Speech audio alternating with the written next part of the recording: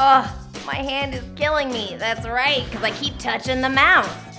It is going to be so much more efficient to learn keyboard shortcuts. It's smooth, it's fast, it just takes a little bit of practice for you to get in the rhythm. So hands off the mouse. Try Control-C, Control-T, Control-V, Enter to copy, open a new tab, paste, enter, open the page. It helps me to be a lot more efficient. And you're like, oh Alice, that's so overwhelming. It's just a little bit of practice and a commitment to using the keyboard shortcuts. So how do you learn these keyboard shortcuts?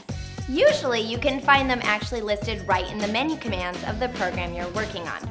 You go to File and you drop down, you'll notice next to the options like Save, it'll say Control-S.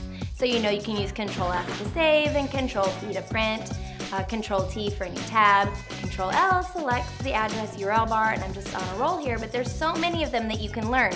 Start by learning one, practice it. If you're using a Chromebook, you can actually do Control, Alt, and the question mark, and it's going to show you all your keyboard shortcuts.